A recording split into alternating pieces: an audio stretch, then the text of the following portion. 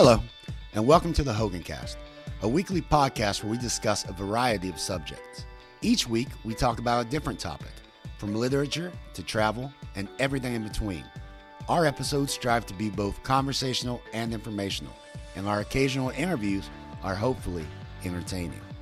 Thank you for joining us, and we hope you enjoyed this week's episode.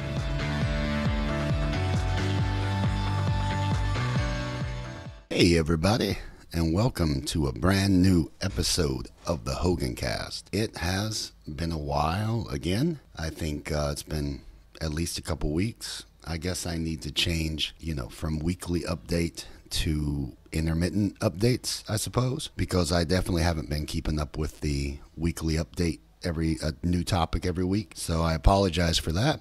I'll try to do a better job in the future, but no guarantees because I get busy. There are a lot of things that I have to do every day. I have to wake up, go to work, and then on the weekend in my free time, I kind of like to play video games. So the podcast is something I really enjoy doing, but it's also kind of a hobby. It's not bringing me any money in yet, unfortunately. So maybe once this becomes my primary source of income, I'll be better on the weekly update thing. But for now, I'll do my best to do weekly updates, but it is what it is. So what have I been doing since the last update? Like I said, a lot of stuff. Just today, I've been playing pretty much Elden Ring all day. So those of you that are playing Elden Ring probably know what I'm talking about. It's a pretty addictive game. But going forward, we're going to try to work this thing out.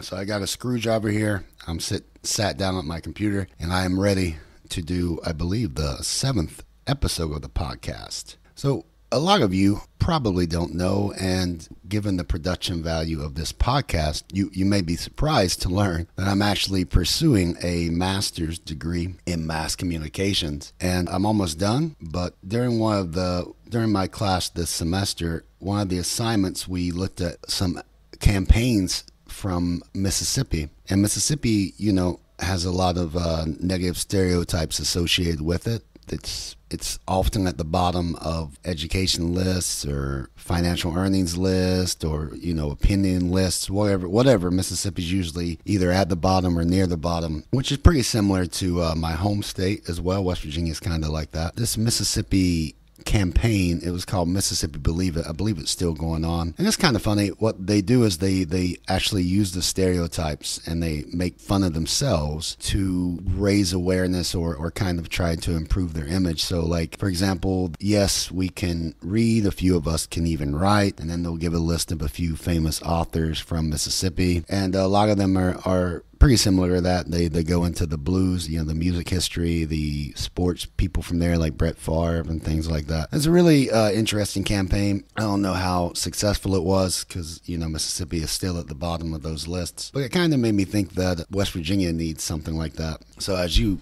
probably know, West Virginia has quite a lot of negative stereotypes associated with it. We talked about a lot of those in the first episode. We're uneducated, toothless, barefoot, pregnant, inbred, whatever stereotype that you can think of that's been leveled against my state. Pretty much all of them. Another thing we kind of talked about is for this mass comm degree, I have to do a final project, and right now my final project is how could West Virginia improve tourism to kind of offset those coal mining jobs that were lost. But in doing research in preparation for that final project, I've found a lot of really interesting to me, maybe to you, interesting studies and statistics on the state. And I kind of just want to get into those for a minute and then move on from there. But one study I saw is really interesting because West Virginia it's kind of unique because you have the southern coal belt,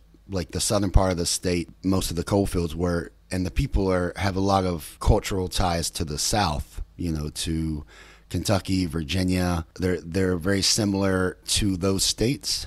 But then if you go up to the northern panhandle, like where West Virginia University is in Morgantown, they're close to Pittsburgh and Pennsylvania, so they have a lot of those kind of cultural ties there. And then where I'm living now in the eastern panhandle, where Harper's Ferry is and Martinsburg and Charlestown, it's kind of close to Northern Virginia. The people it's a lot more diverse up here. For one, the people have more of a Virginia accent than what you would think would be a West Virginia accent, or, a Southern West Virginia accent. So it's unique in that way. And one of these studies looked at why are all these young students leaving West Virginia? Why aren't they staying to try to improve the state? Why do they want to get out so bad? Because that's been proven that, like, the kids that are going to college and are going to get good jobs, engineering jobs, doctors, whatever, a lot of them leave the state, and they decide to leave the state usually in high school. And what they found is, in the southern part of the state, the reason for leaving is, number one, they don't think there's going to be jobs that they can have. They don't think that, well, when there was coal mining, it was either they knew they either have to work in the mines or they wouldn't make any money, pretty much. Now that there's not coal mines, it's just pretty much they don't see any good job opportunities in the southern part of the state. And that's it's not 100% true, but I can kind of see where they're coming from, especially in high school. And another thing they saw is that there's this, it's almost like a shame of the stereotypes associated with the state, like what outsiders think of them. And so they kind of want to get away from that stigma or stereotype. And then in the northern and northeastern part of the state, it's kind of similar. They don't think that there are a lot of good jobs, but they're actually ashamed of the people in the southern part of the state who they look at as all the stereotypes that people label to the whole state, they label just the southern part of the state. And, they think that those people are bringing them down or whatnot. So like this divide within the state, 3 different groups of people, 3 different regions with very different thoughts on the state and their view of the state and the view of the other people in the state. Because in the South, they don't really view them as being really West Virginians. They view them, like I said, more, Pennsylvanians or Northern Virginians. So you have like these 3 different groups, or, well, 3 main ones, and they all have different ideas about one another. So that was a pretty interesting study. And another thing I found is for West Virginia, if you look at those stereotypes that are associated with the state, like, the hillbilly, the mountain man, isn't educated, shouldn't really have a voice because he has a lack of intelligence. That's a stereotype, I think, that persists today. And I don't think anybody would feel comfortable applying that stereotype to any other group of people other than Appalachian people. I think a lot of people say Appalachian people are the last group of people that is still okay to stereotype or make fun of. And I think to a certain extent that's true. But if you look at the history of where a lot of those stereotypes came from, because I'm not going to say that there's nobody in the state that can live up to those stereotypes, because there certainly are. But a lot of those stereotypes kind of started, there was a comic strip, first of all, called Little Abner, which was like kind of like a real hillbilly comic strip. So some of those stereotypes came from there. But then they were kind of perpetuated by the coal barons and those who were in control of the industry in the state, so that anytime people spoke up against them, they could say, oh, those hillbillies, they don't know what they're talking about. We know what's best for the state. We're these rich coal barons, these rich businessmen. They're just mountain men with no shoes and no teeth. So that was kind of perpetuated. It even went so far as Lyndon Johnson ran his war on poverty, and one of the main areas of focus was Appalachia. All the pictures, I think there was a Time Life magazine that came out in 66 or 67. It was all these pictures of people from Appalachia and like the poorest people from Appalachia, just pitiful looking, no running water, not clean, the most stereotyped hillbilly you could imagine. That was on the cover of Time. And that has stuck with the state, I think, since then. Like, people think the entire state is that way. And like I said, there's not to say that there's no one in the state even today like that, because there are people like that. I grew up knowing people who would fit right in on that Time Life cover. But the entire state's not like that, but that stigma, that stereotype has stuck with us. And a lot of people trace that back to the war on poverty. That's why I think that this Mississippi Believe It campaign, even though I didn't really think it was super effective, I still think it would be a good idea, because what Mississippi did is they ran it internally first, because they felt like, how can you try to convince people to come visit your state and be interested in your state if the people in the state aren't proud of it? Because they were running with a lot of the same problems that we are now, that some of their own residents are ashamed of the state, And Mississippi has a different history. It's a more racist history. West Virginia has a little bit of that in the late 20s when the Ku Klux Klan came in to the state. Prior to that, we were not that we weren't a diverse state, obviously, but we weren't really known for any type of racial issues. But then the Klan came in the late 20s, early 30s, I think, and kind of established itself here for a couple decades. And there were some racial issues here, but not to the extent of Mississippi. That I won't say that there were no racial problems, because there were. We had Jim Crow laws just like a lot of the other southern states, especially in the southern part of the state, but not to the extent that Mississippi had. A lot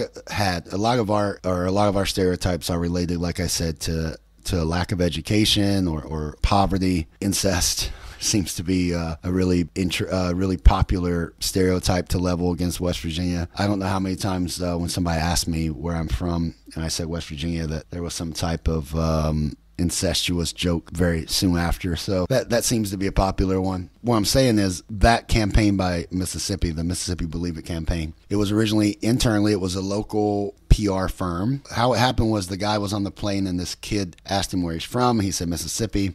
And the kid said, "Oh, do you hate all black people? You guys have running water?" Whatever stereotypes. And this kid was from like Connecticut, and the guy was shocked that like person from the Northeast would have all these stereotypes still associated with Mississippi all these years after segregation or desegregation and everything like that. So he decided to start this campaign, and I think that would work well in West Virginia because, like I said earlier, like one of the main issues with keeping people in the state is that, number one, there's no job opportunities, but according to these surveys, and I don't doubt them, a lot of people are kind of embarrassed of the stereotypes associated with the state, and they want to move on, they want to get out, so they're not associated with those stereotypes anymore. And that's hard to say, but I don't doubt it, especially for high school kids. Well, I can't get a job, and people think I'm a hillbilly, I don't have any teeth, and dating my sister, I'm not going to live here. So I understand it's a difficult thing.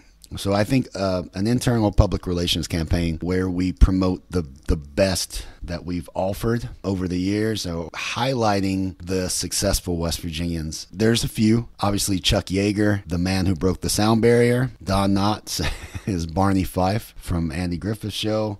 I think Gilligan was from West Virginia. Steve Harvey is from here. He's from Welch. So if you like Family Feud, Steve Harvey's originally from here. Jerry West, obviously, Mr. Logo, NBA. Randy Moss is from here. I mean, there's a lot of pretty famous West Virginians. I think Pearl S. Buck maybe is from here as well. There's a lot of people we could kind of point to say we're not all a bunch of hillbillies or anything like that. And I think a campaign like that would work well. And another thing, I think, as we kind of get into the 21st century, I think a lot of the pockets of like really, really Appalachian people have kind of died out, and for the most part, you don't hear that really thick West Virginia accent anymore. I mean, if you're listening to this and you're not from the South or you're not from West Virginia, you can probably hear that I have a little bit of an accent, particularly on some words. But when I was growing up, people had very, very, very thick West Virginia accents, and they used words that didn't make any sense. There's one word in particular, poke. And I just thought it was some made-up word. A poke is a bag. You get a poke of tobacco, or go to the store and grab me a poke, or whatever. It's like a bag of something. And I just thought it was some Appalachian nonsense word for years. And I went to Thailand, and I happened to be working with this Irish teacher. His name's David Gallagher. He sometimes asked to be interviewed on the show. I'll try to get him on. He's a really interesting character. He told me that, no, it's not just a made-up word. It's a Celtic word. It means the same thing. It means bag, unless he lied to me, which is possible too. And that was really cool because, we always been told in school that we were the last holdout of these languages and the Queen's English, like our accent was closer to like the English accent years ago, that all these linguists came and studied and said that this hillbilly accent is actually really close to like the Elizabethan accent. We heard that for years growing up, I guess to make us not feel ashamed. To hear that really was like an old Celtic or Gaelic word, I shouldn't say Celtic, Gaelic word, was kind of cool. It verified some things. And there's some other really interesting Appalachian phraseology. Like if something's gommed, that wall right there is gommed up, or that shelf is gommed up, it just means it's completely messed up. It's crooked or whatever. It just looks like crap. A lot of times people will use conjunctions that don't exist. Like instead of saying like that is yours, somebody might say that's yourn. Instead of saying this is mine, they might say this is minin'. So they use like unnecessary conjunctions. People might say again instead of against, like place that, like put that board again the wall, or again the fence instead of against. And then there's a lot of just pronunciation, like instead of light, people will say light. But it's hard for me to like mimic the West Virginia accent unless I'm talking to somebody that's also kind of playing it up. It's hard for me just to go into it and start talking like it, because I feel like I'm not really on it. But sometimes, like with my friend, I have a friend that calls me, or I call him, and we'll answer the phone in like these really thick West Virginia accents, and it's pretty funny. So like he might call me, I'll be like, hey buddy, what you doing? I've been waiting on you call for about 2 weeks, buddy. You ain't been avoiding me, are you? Let's take him dogs up there and go up there up on the mountain, and let's hunt some coons up there. Let's run them coons out of that mountain. So like that is like when we play it up, just joking around. Sometimes I'll call him and I'll leave like threatening voice messages in like a hillbilly accent. When we were doing this vaccine for baby dog, or get tested for baby dog crap for COVID, I called him up one day and I left a voice message on his phone saying I was Jim Justice's assistant, and he needed to call me back. Hey buddy, I done called you 2 times and you ain't called me back yet. And I'm gonna tell you one more. If I call you one more time and you don't return my call, I'm trying to get in touch with you. Give you this. You got a lifetime supply of Cracker Jack. Ain't nobody in the world don't want a lifetime supply of Cracker Jacks. So you better give me a call back. And if you don't give me a call back, I'm gonna come out there over to where you live over in Becca, West Virginia. And I'm gonna beat you about half to death. So you better call me back. I'm leaving here at 4 o'clock. If I ain't got a call from you by 3:59, I'm driving right down there in Beckley. I'm gonna beat you about half to death. So you just be ready, buddy. I'm trying to help you, but if I can't help you, I'm gonna beat you. So I would leave messages like that over and over again, just kind of like messing with him. So we kind of play it up. That's not a really good representation of the West Virginia accent, but I have a lot of really fond memories of experiences as a child, particularly on the rare occasions when my dad could talk me into going hunting with him. Those were some of the people that went coon hunting by that point seemed to be like the most hillbilly of hillbillies in our region. So it was just like a night of very thick Appalachian accents, and it was always fun. It was always entertaining. But I've kind of completely got off the point.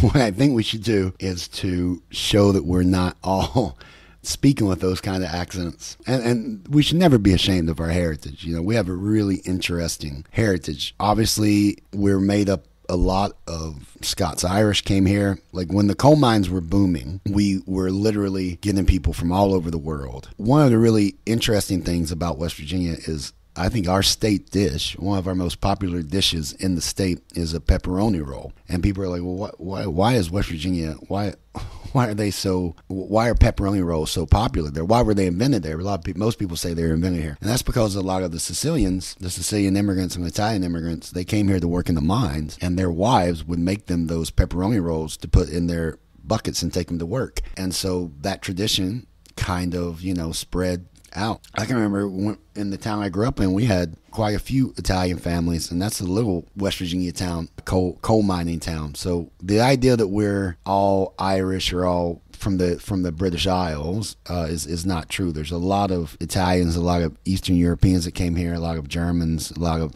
African Americans. I don't think there are many Asians that came over here, I guess because we were just so far from the entry point, like San Francisco. I'm sure there were some, but there were a lot of different cultures that kind of came here.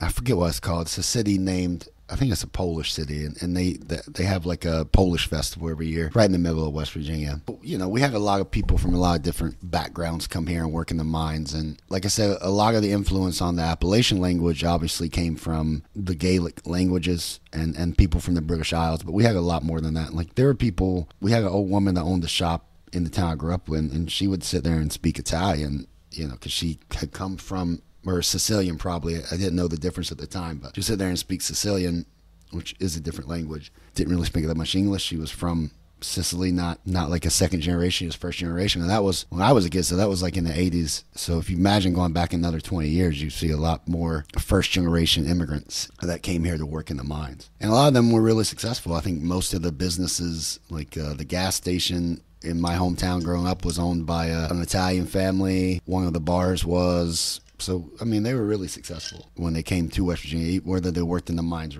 or not. Once again, completely off topic. I just think that, we shouldn't shy away from the stereotypes, because those stereotypes are always going to be there. You can't argue against a lot of those stereotypes when someone can point them out immediately. You know what I mean? Like if I say, oh, nobody in West Virginia is toothless or incestuous or poor. It's not true. all of those things are true about certain segments of the population. Thing is, like, so, okay, yeah, some people are like that, but the majority of us are not. And that's why I think like a campaign like the Mississippi Believe It campaign would be good for West Virginia. Like I said, we have quite a few people that have been successful that have come from the state. And I just think that running a campaign like that could internally improve people's opinion of their home state. And then we kind of move it out. I mean, we have a great slogan, thanks to John Denver, like Almost Heaven, West Virginia is a great, tourism slogan or whatever you want, wherever you want to slap it. Everybody knows Almost Heaven, West Virginia. Like it's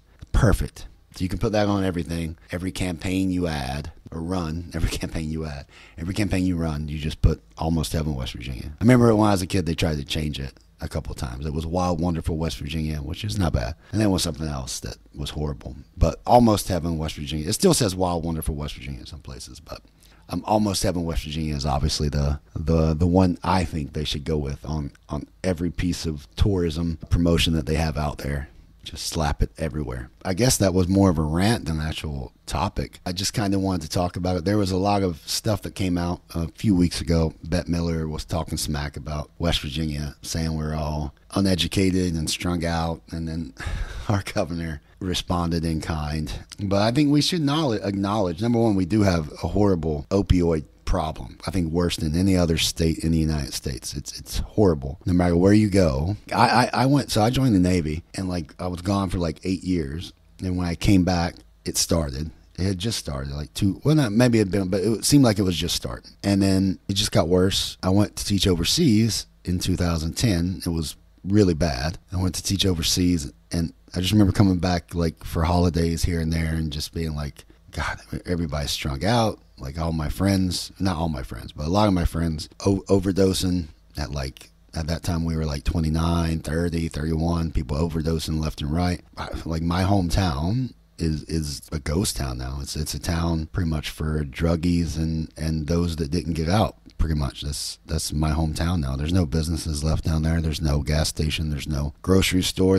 You have to drive 20 miles to get groceries, pretty much. And that's sad. That probably would have happened either way because the coal mine shut down, but I'm sure everybody being strung out on pills didn't help. So, I mean, we have to acknowledge that that's one of the issues. And we also have to acknowledge that, yeah, we have a problem with education. I think coal had a lot to do with that. I've said that a couple of times. Like everybody was like, oh, I can go in the coal mines. I don't have to go to college. And those that did got out. That's why we have a brain drain. That's why it's hard to get people to come into the state because they can build the company in the state and they get tax breaks, but then they have to hire from all over the world because there's not enough people here to support a lot of those jobs. If you're paying relocation fees, for example, it's not worth it. It's not worth it. So Virgin came in. They built their Hyperloop. Hopefully that won't be the last. I think Jim Justice has done some pretty good things trying to get people to come in, and I think he's done an all right job with tourism. But I think what we need to do is not try to pretend that we don't have issues, because we definitely have opioid issues, and we definitely have issues with education. We're at the bottom. Like if Mississippi's at the bottom, we're like one spot up. And I think the last one just came out. I saw the other day, West Virginia at the bottom of education. It's something that really needs to be fixed. And if you pretend it doesn't exist, which is the knee-jerk reaction, is to be like, oh, we don't have a problem. But we definitely do. We definitely have a problem, especially with opioids, and then education, and then job opportunities. All these people that were making $110,000, $120,000 a year in the coal mines, most of them don't have jobs anymore, or they don't have those jobs anymore. That leads to just being depressed, man, and getting on drugs, taking pills. I really hope that they force Pfizer and all these other Oxycontin producing pharmaceuticals to just pay out massive amounts. But I know they won't. They'll get out of it somehow. They'll pay like $3 or $4 billion, which sounds big, but I mean, how many billions did they make off selling them pills to minors, man? I mean, they said that they had enough pills to overdose like the entire world just in West Virginia, pretty much. It's just ridiculous. But anyway, yeah, this was I guess more of a rant than a topic, an educational topic. But I hope you enjoyed it. It's fun, always fun talking about my state, even when we're talking about the problems. Hopefully going forward, we're kind of, now that coal is on its way out, there's nothing ever going to bring back coal. And it's kind of crappy for the state in a way. I mean, it's good for the environment, and I understand that, but for years those miners did that job for nothing, literally for nothing for a while. Like I talked about in the first episode, the coal companies made their own money. They call it script, and it was literally worthless outside the coal company. So miners worked for nothing pretty much. And they had crappy salaries for years. The union finally got their salaries to decent levels. And then they got to really good levels in the late 90s, early 2000s, and now nobody I won't say nobody. The U.S. is definitely shifting away from coal. And that's good for the environment, probably good for the long-term future of the country. But for the state, it's a difficult pill to swallow that we destroyed so much of our natural beauty, ripping out mountains and digging below the earth, poisoning rivers. We went through all that, and now when we could actually make money and actually profit and keep some money in the state, now nobody wants it. And then natural gas has gone too. So I understand how difficult a pill that is for people to swallow. But, I mean, it's a touchy subject, and obviously I have a horse in the race. I'd like to see some of that money that was taken out of the ground come back into the state, but it's never going to. But, it is what it is. So thanks for joining me this week. I hope you enjoyed my little rant about my home state. Hopefully I'll have another episode up next week. It won't take 3 weeks for me to make another episode. If not, then I apologize in advance. I do have some stuff coming up in the next couple of weeks I have to take care of, but hopefully I'll make time to sit down here and do another podcast episode. Today actually was pretty much shooting from the hip. I didn't really write anything down. I knew I wanted to talk about West Virginia, and that was about it. I thought I'd try it without planning anything out. Maybe all the other episodes sounded like they weren't planned out either, but they at least had some kind of structure. This one was pretty much me just shooting from the hip, so I apologize if that wasn't very good. Thanks for joining me. Like I always say, if you want to reach out, you can find us on Twitter at the Hogancast. You can send us an email over at thehogancast@gmail.com. We're on Facebook. We're on Instagram. We're all over. You can find us. Just type in the Hogancast and you'll find us. Maybe in the next week or so, we'll try to do another interview. Like I mentioned, one of my former colleagues, Mr. Gallagher, has mentioned a couple of times that he'd like to be on the show, be interviewed. If he still feels that way, maybe we'll try to get him on in the next week or so. Until next time, I really appreciate you listening to the Hogancast, and I hope you have a great weekend, whatever it is. Goodbye. Thank you.